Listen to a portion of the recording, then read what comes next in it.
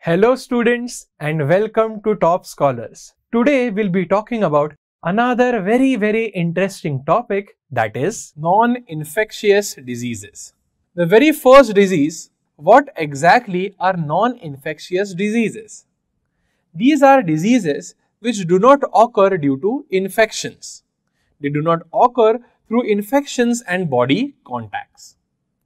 Let us have the first example, that is cancer.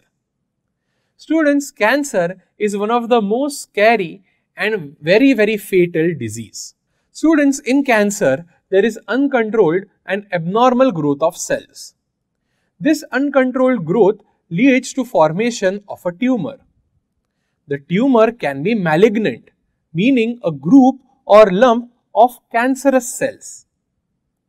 It affects the lungs, can affect the mouth, tongue, stomach, breast, liver, uterus, skin and the blood.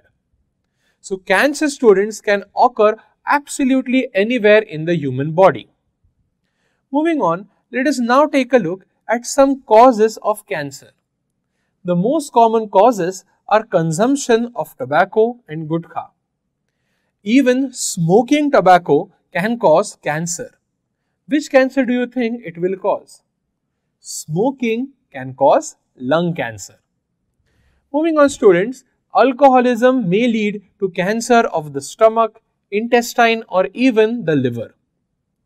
Lack of fiber content in the food may also eventually lead to cancer. Other causes include excessive consumption of junk food and even heredity. That's right, student, you may carry certain genes which may lead to cancer eventually in your life. Now, let us take a look at the symptoms of cancer.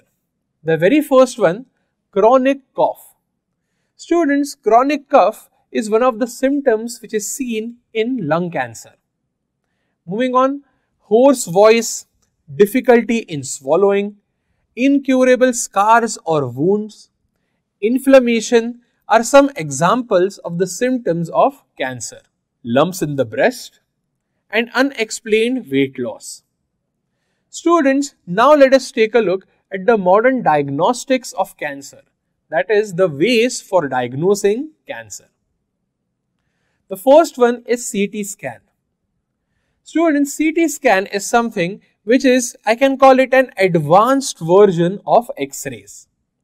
Next, we have MRI, which stands for magnetic resonance imaging, wherein a machine containing a huge magnet is used to obtain images of the body. Next, we have mammography, which is used to detect breast cancer. Next is biopsy.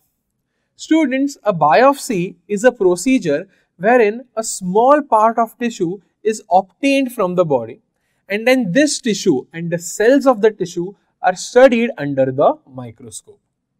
This is done to detect cancer. To learn more about this topic, download Toppscholars app.